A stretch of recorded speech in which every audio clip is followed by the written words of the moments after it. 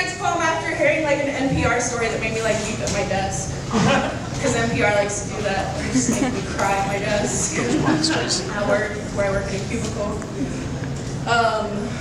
Yeah. And so ultimately, like the story touched me. I don't get to talk about why I wrote this poem very often. So I'm gonna talk a little bit about it.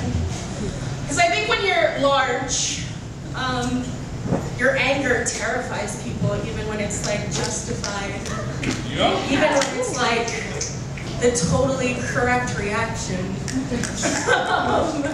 Even when it's not even like that serious. Like I can raise an eyebrow and people are like, calm down, Rachel. And I'm like, what?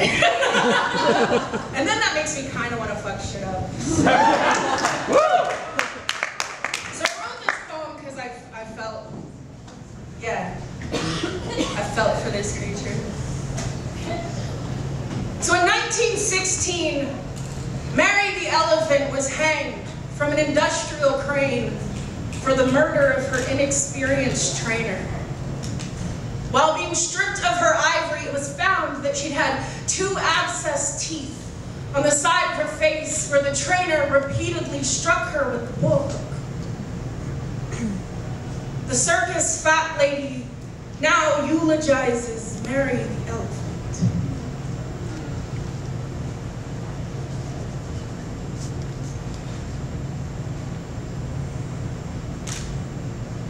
They've gone and made you a ghastly ornament of uncontrol. Your pain overturning a whole city atop the man who dare handle you like some dumb creature. Your largesse, both your attraction, now your charm. Isn't it something?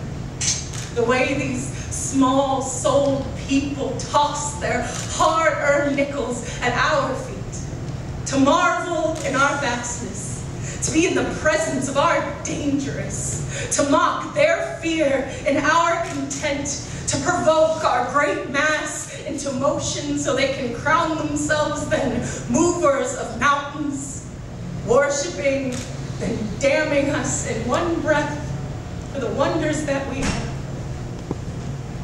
The message is clear. If you cannot be small, at least make it easy to handle. Our anger, Mary, it reminds them of all the ways we can undo them, and with half the effort.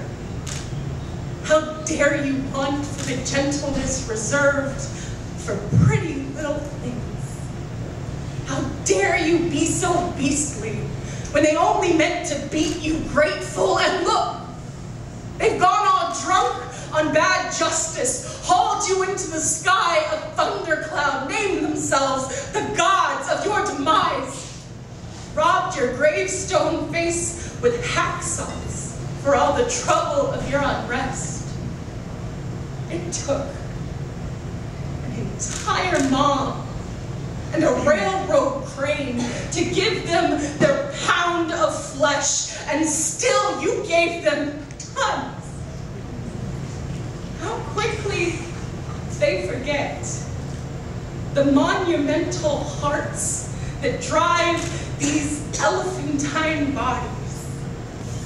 Mary, you are survived by all things large, wild-hearted, and irreproachable.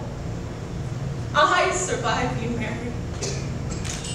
I survive you. I survive you in every beastly enchantment I can muster.